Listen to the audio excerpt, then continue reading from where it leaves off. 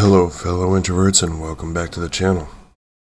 I don't have a lot of time, so you need to listen closely.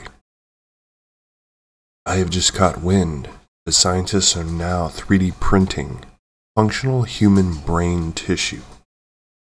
So the story goes, a team of scientists at the University of Wisconsin-Madison have claimed to have 3D printed functional brain tissue for the first time.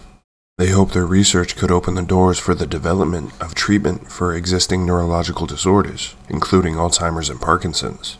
As detailed in the new paper published in the journal Cell Stem Cell, the team flipped the usual method of 3D printing on its side, fabricating horizontal layers of the brain cells encased in a soft bio-ink gel.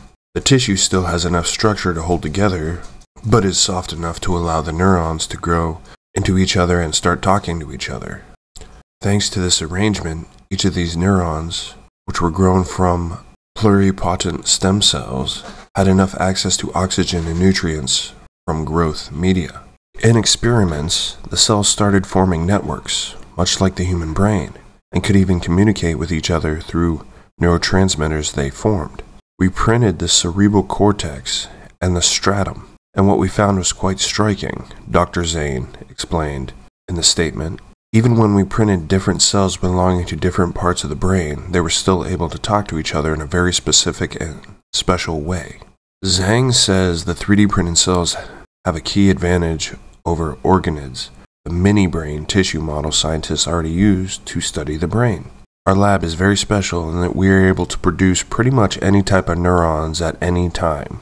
Then we can piece them together in almost any time in whatever way we like. We can look very specifically at how the nerve cells talk to each other under certain conditions because we can print exactly what we want. He added, thanks to the flexibility, the team is hoping such systems could be used to study how cells talk to each other. For instance, in tissue affected by Alzheimer's, the tissue could also be used to evaluate new drug candidates. In the past, we have often looked at one thing at a time, which means we often miss critical components. Our brain operates in networks. We want to print the brain tissue this way because cells do not operate by themselves. They talk to each other. Best all, Zhang and his colleagues used a commercially available bioprinter, which could allow other institutes to print their own human brain tissue. The team is now looking for ways to print cells that predefine orientations, which could allow them to get even more control over the types of brain tissue that can be manufactured. This could be a hugely powerful model to help us understand how brain cells and parts of the brains communicate in humans, Zhang said. It could change the way we look at stem cells, biology, neuroscience, and pathogenesis for many neurological and psychiatric disorders. Now that's all well and good if everything is on the up and up, if they actually do believe that they're going to do good and it's not going to be bastardized into some sort of sci-fi horror story. I do firmly believe that we're living in the age of not if we can, but should we. For example, a Switzerland-based startup called FinnSpark claims to have built a unique computer processor made up of 16 mini-brains that were made from human brain tissue. And they are positioning this living computer as an alternative to silicon-based computers. And now other researchers can remotely access the startup's biocomputer, the neural platform, that conducts studies on, say, artificial intelligence, which typically requires enormous resources. One of the biggest advantages of biological computing is that the neurons compute information in much less energy than digital computers, the FinnSpark scientist and strategic advisor wrote in a company blog post earlier this month. It is estimated that living neurons can use over 1 million times less energy than the current digital processors we use. The startup takes brain organoids, small samples of human brain tissue derived from neural cell systems, and places them in a specific environment to keep these organoids alive. They then hook up these mini-brains to specialized electrodes to perform computing processes and digital analog conversions to transform neural activity into digital information. The concept of living computers has been around for quite some time now. That sounds like some evil scientist shit. Last year, for instance, scientists hooked up neurons to electrical circuits, resulting in a device that could perform voice recognition.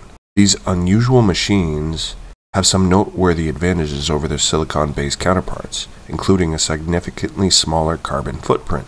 This is one of the reasons why using living neurons for computations is such a compelling opportunity. Apart from possible improvements to AI model generalization, we could also reduce greenhouse emissions without sacrificing technological process. Final Spark hopes other institutions will tap into Neural Platform in order to advance biocomputer research, while positioning its tools as the next step in AI computing, as AI companies clamor for resources for data centers, which concerns grow over carbon emissions and water. It's a novel approach that might just pay off in the long run. Now, I don't know how this could possibly go wrong. 3D printing, brain matter, putting it in a computer, because I'm pretty sure, isn't that basically what Ultron is? I mean, yes and no, that's a little far-fetched, but are we really that far off? We already have networked AI links, and again, this could be a little conspiratorial, but I don't think, personally, it's probably in the best interest of humanity to start using organic compounds to power inorganic machinery. Just a thought. I've seen a movie or two. Now, the human brain is a complex thing. Like, we know presumably what it does, and we also know people who don't use their brains. It is a thing. But a new study states that the neurons of our brain may not exist in a single phase of matter. As detailed in a study published by the Journal of Communication Physics, researchers have found signs that these brain structures reach or come close to reaching criticality, wherein the neurons are perpetually phasing between two different states of matter and can't be pinned down as exclusively being either one of them. The structure of the brain on the cellular level appears to be a near-phase transition. An everyday example of this would be when ice melts into water. It's still water molecules, but they're undergoing a transition from solid to liquid. What these two states are remains unknown, but the findings illustrate the complexities of our brain's internal mechanisms and provide an avenue for explaining how our mushy, unassuming gray matter can play host to something as intricate as consciousness, while also hinting that human brains may have more in common with brains of less complex creatures than once believed. And a key detail, according to the researchers, is that the brain structure are never fixed on any one state, because if it were, on either side of the critical point, it wouldn't be a brain. Seemingly, the brain thrives in a perpetual state of limbo. The structure of neurons are considered to be what known as fractals, which are self-similar or scale-invariant shapes that look the same at any size. Zoom in, fractals, smaller structures will be virtually identical to the bigger ones, all the way down.